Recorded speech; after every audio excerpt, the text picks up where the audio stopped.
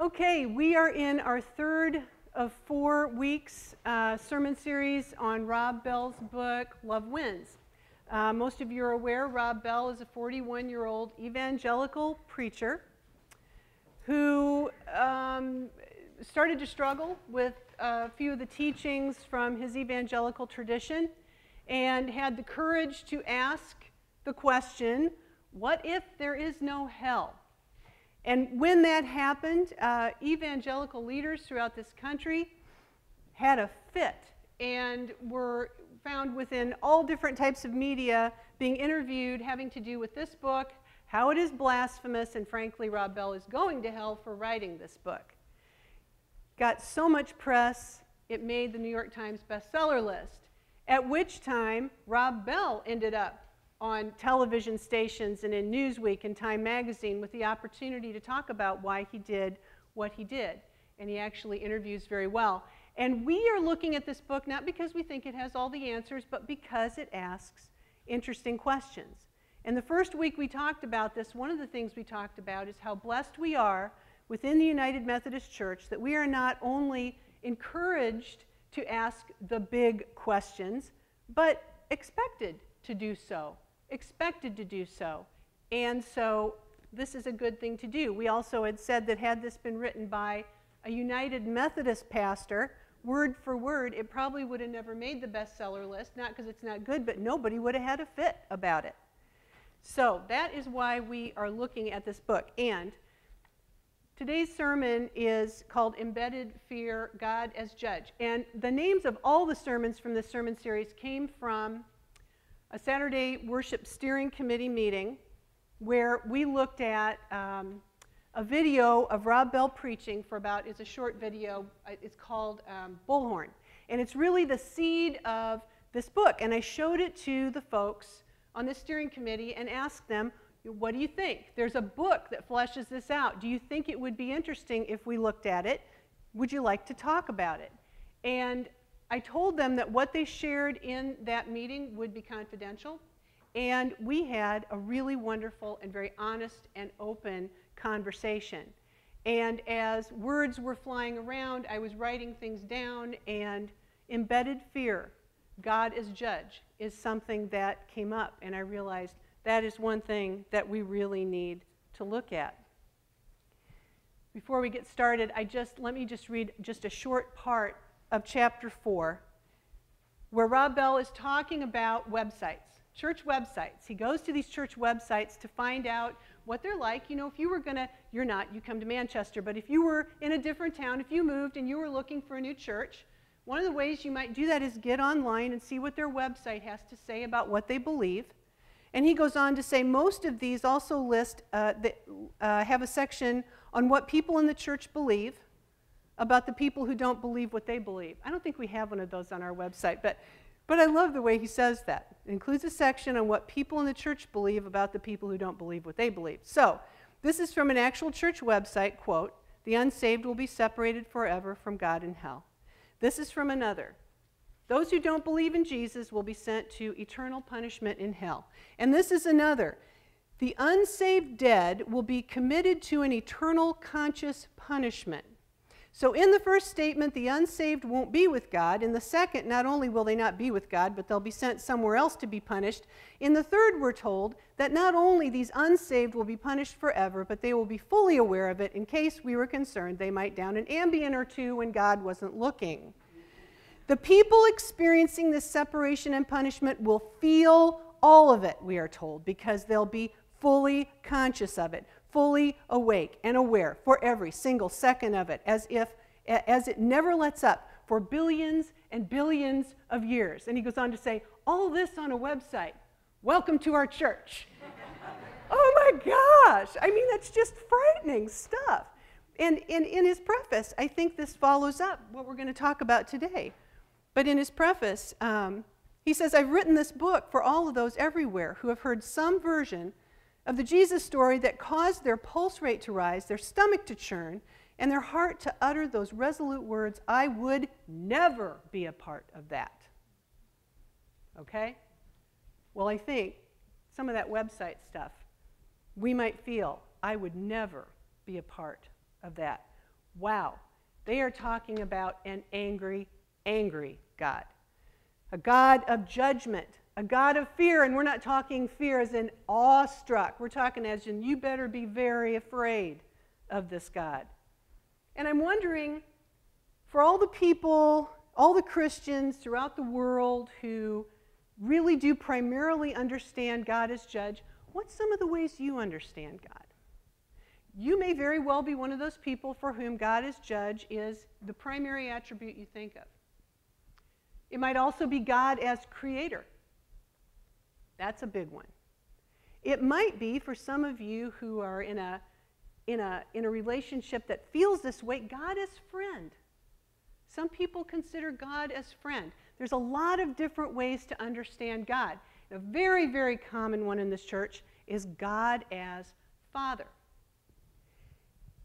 When Jesus talked about God as Father, the word he was using translates actually as Abba. And the best way we can translate that in the English language is Daddy. It's a very warm, like a little child would call their biological father Daddy. It's not Father. When we look at the word Father in the English language, it tends to carry with it a great deal of authority. It tends to carry with it the idea of disciplinarian. It's authoritative. It's large and in charge. Most kids don't call their biological father, Father. And as much as we say, well, I think of God as Father, but I think of God as a loving Father, that may be very true. The word Father, though, we are really affected by the words and the language that we use. And Father is really a very formal thing to call God when what Jesus was calling him was Daddy. Okay? And we're really influenced by that. So, see, I think for some people, even if you don't think of God as judge, if you feel very strongly about the idea of God as Father, that's absolutely fine. Please don't think I don't think that's great. It's great. But depending on who your human father was, depending on your experience of Father, you may actually experience God as Father not a whole lot different than God as judge. If your experience of Father is one of tremendous authority and discipline and large and in charge, hard to please, difficult, angry sometimes, I mean, a lot of people have experienced fathers like that. Our fathers are human. But if that's how you feel about God as Father, if that was your experience, you may very well have kind of this sense of God as judge going on in you. And I'm not telling you that's wrong either. None of this I'm telling you is wrong. It's up to you to decide what you think.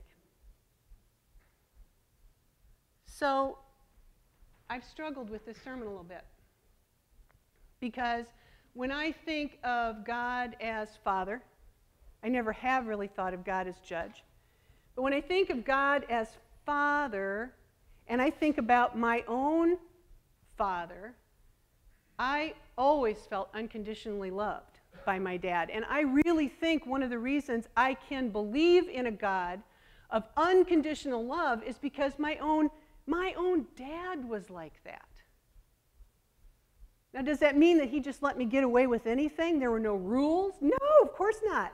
Loving father has rules, expectation, curfews, you know. And when I would screw up, he'd let me know. But you know what? He'd tell me one time. He'd assume I heard him, and he'd move on. He wouldn't hold a grudge. And so when I think of God as Father, it's hard for me to imagine a God who would be less than my own dad. I was never afraid of my dad. Never. And always knew that he loved me. So I'm thinking about this, trying to get in the mindset of what it might feel like to be someone who sees God as judge, God as authoritative father figure, because there's so many of us who really feel that way. And I thought about when I was 18 years old and I was a senior in high school,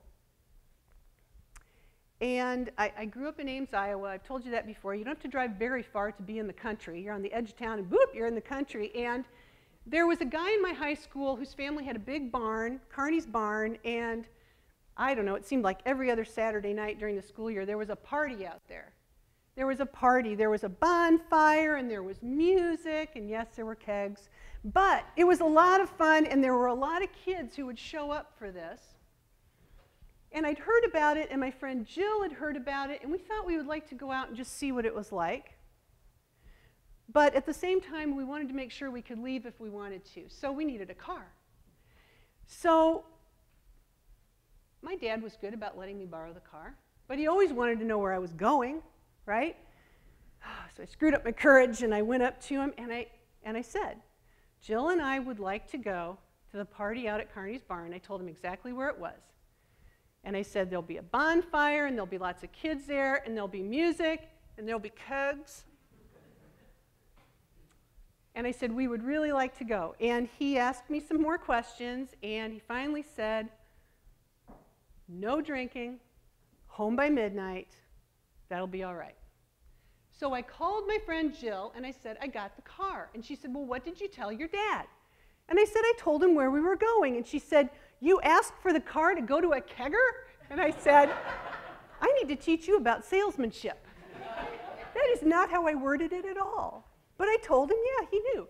And I said, he said, as long as we don't drink and we're home by midnight, it's okay. Now, my friend Jill came from a very big family, boys and girls, Catholic. I'm not knocking the Catholic tradition, I'm just telling you. That's what she came from. And her own father was very, very difficult.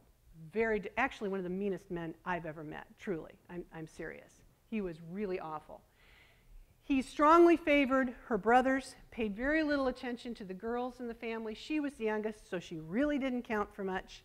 She was beautiful and talented and tried to do all these things to impress her dad and get on his good side. It never worked out. He was very, very hard on her. And after I told her what I'd done with my own dad, and she was so envious of the relationship I had with my dad, she said, you talked to him like an adult. And I said, yes, I did. And she said, and he treated you like an adult. And I said, yes, he did. And she said, okay. So I got in the car, I drove over to Jill's house, and as I pulled into the driveway, she was running out of the house. She got in the car and she said, drive, just get out of here, just drive. And she was crying. And I said, what happened? And she said, I went to my dad and I told him the truth, and he hit her. He hit her. Called her a terrible name, and about that time I drove into the driveway and she ran out to get in the car. God is judge. Okay.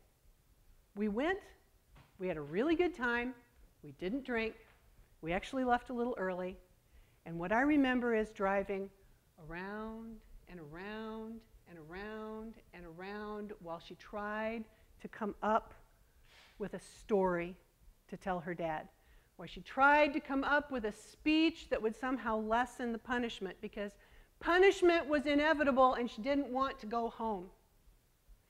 And as I thought about that, I thought about how many of us live our lives in this world, and throughout our lives we make decisions that we think at that moment are good decisions. And then time goes by and we realize that probably wasn't a good decision. And we feel guilty. We feel bad. We feel like we've let God down.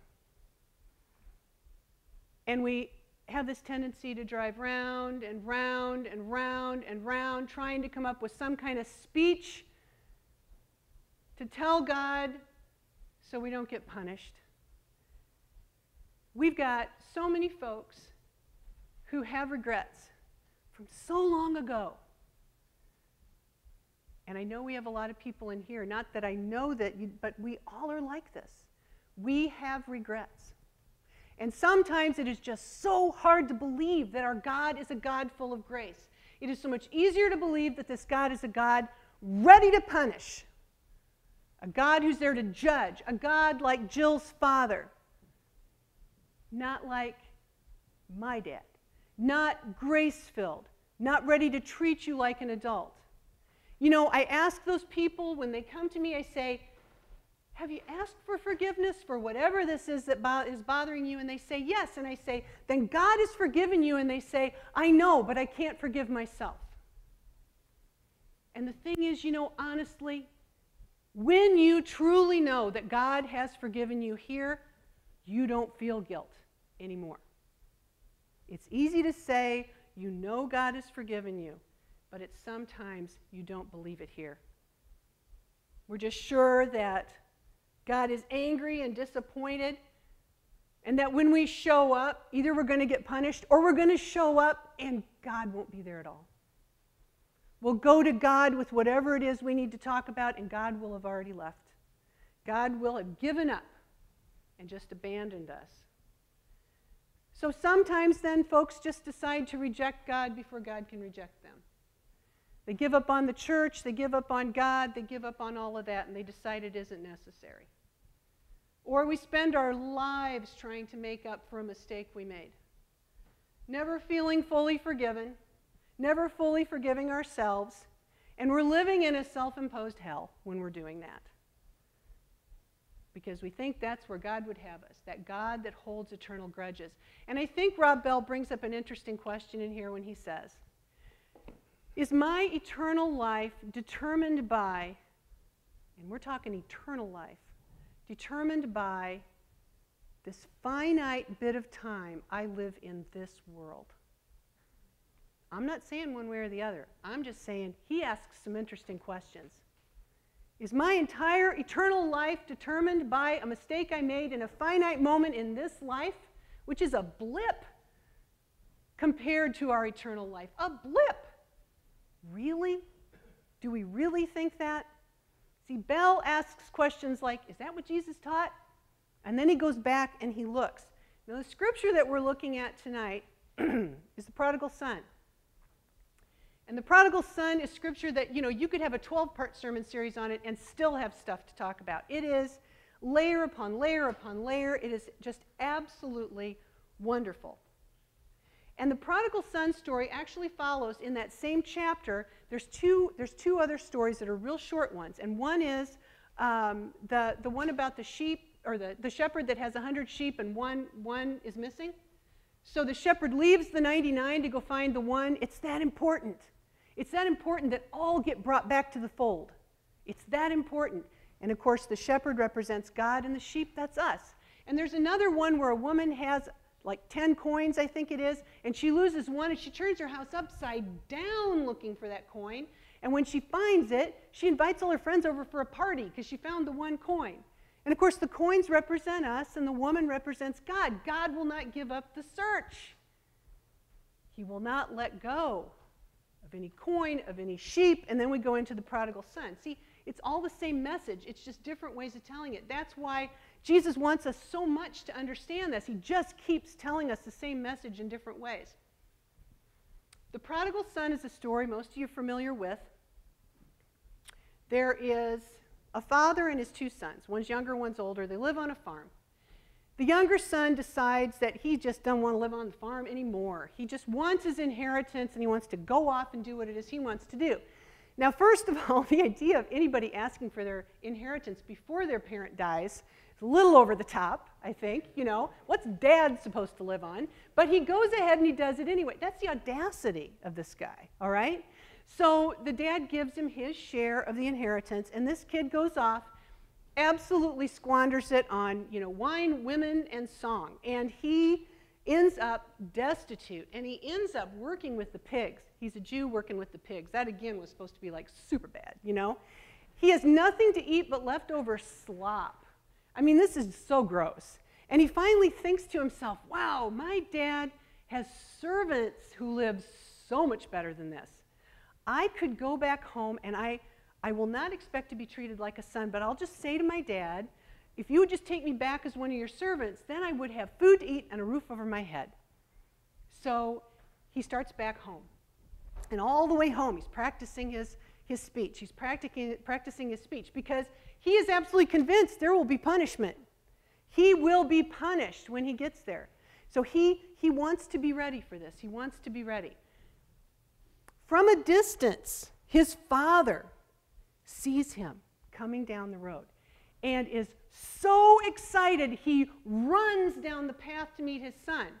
And in this time, in this culture, men did not run. Maybe only to save their lives, but they did not run. It was completely undignified. Never. You would never run as a man. He ran to meet his son. He did not care what it looked like. He gets to his son's just starting his speech, and his dad just grabs him in his arms and tells him he's so thrilled to have him home, gets him back to the house, tells his servant, get this kid in the shower, get him a new set of clothes, get him a new set of shoes, put a ring on his finger, kill the fatted calf. We are having a party. He's home. He's home. That's grace. That is grace. And the father in this story, of course, is God. And that is grace. That is grace. But the story's not over, right? Because we've got the elder son, bless his heart. He'd been working in the field all day long. Now, you got to understand, when his brother left, he took part of the funds from the household, right? And there was extra work that had to be done when he went, which very possibly the elder son had to pick up. The elder son would not be too impressed with the younger son and what he did. He's coming toward the house, and he's exhausted. He's worked all day, and he hears music. And he's smelling a little fatted calf on the spit, and he's thinking, what is going on? And one of the servants there said, your brother's come home, and your dad's throwing him a party. And the elder son says, yeah, great. No, he doesn't. No, he doesn't. He is so angry. And you know what? If we're honest, we would be too. Amen. We'd be angry. We would be so angry. This guy stuck around, helped out his dad, worked himself to the bone, and he says to his dad, and you never even let me have like a dinner party for my friends. Never. This isn't fair. This isn't fair. And the father says, but son, you've been with me all the time. Everything I have is yours. Do you know, every time we study this passage in Disciple or in Companions in Christ, we find out pretty quickly who in the classroom is an elder child and who's a prodigal. Because we land in one of those two camps. We really do. Now, for the most part, folks in church, in general, for the most part, folks in church are the elder son, and they recognize that in themselves. They are the elder son. They are people who, for the most part, have done their best to follow the rules and do the right thing and honor their parents and raise their kids well and do everything the way God would have them do it. And then there's a group, we know we're prodigals when we're prodigals. I know that. I didn't find God till I was like 38 years old. I know that. I know that. We know when we're prodigals, and there's, that's nothing to be excited about either. But the cool thing is, God wants us all. And I would sit in a classroom. I remember the first time this happened, I was in Disciple 2. And I was with this group of people I just loved, and we came upon this scripture and this woman who I just still think the world of. She's just wonderful. We got through this, and she said, you know what? This really bugs me. She said, all my life I have tried to do the right thing. All my life. She said, I've been going to church every Sunday since I was born. She said, I've raised my kids right. I've done all the right things. I didn't party when I was a kid. I blah, blah, blah, blah, blah, blah, blah, blah, blah. And then she said, and then somebody comes along who decides they want to find God. And God says, okay, and they're even with me? Are you kidding me? They're even with me? That's not right. I mean, and I said, woo, wow. And I thought, I'm one of those people. I'm one of those people. I didn't admit it. I was afraid I'd get whacked. But you really start to see, and I do understand because, frankly, prodigals who find God turn into elder children pretty darn quick, I mean, and I think sometimes there's almost a part of us that wishes God was a judging God sometimes. Sometimes. Not directed at us, of course, but directed at those people who are not pulling their own weight, who aren't doing the things they should do. When we've been towing the line all this time and doing things just the way God would have us do it, and somebody just comes along and decides they want in, and God says, okay, what? That does make us mad. And you know what? It's good for us to recognize that. It's good for us to recognize that within ourselves. It's a natural tendency. And what's cool is these stories that Jesus told more than 2,000 years ago, hey, they're fresh. I mean, they still hold true. Human beings have just not changed all that much. And the thing is, you know, whether we are elder sons, elder children, and we know if we are, or we are prodigals, we need to remember that God loves those prodigals. God loves the elder sons as well, but the elder sons, the prodigals know God loves the elder sons. The elder sons are not always so sure. We need to remember that God loves those living with the pigs.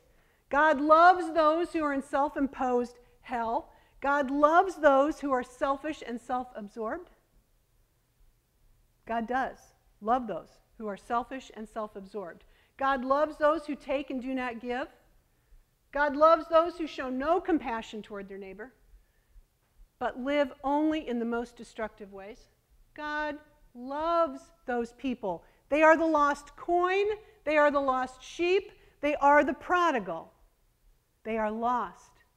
And God, according to this scripture, does not give up until they are found. And I think if we can really get our heads and hearts around that, and it's hard, it's then that we understand the Great Commission taken from the Gospel of Matthew. When Jesus says, all authority in heaven and on earth has been given to me. Go therefore and make disciples of all nations. Make disciples of all people, baptizing them in the name of the Father and of the Son and of the Holy Spirit, and teaching them to obey everything that I have commanded you. And remember, I am with you always till the end of the age. Wow. Does this sound like an angry, judging God to you? Or does this sound like a God who absolutely will not give up, is determined not to lose a single soul, will not give up until everybody has come home? And we'll have a party. Amen.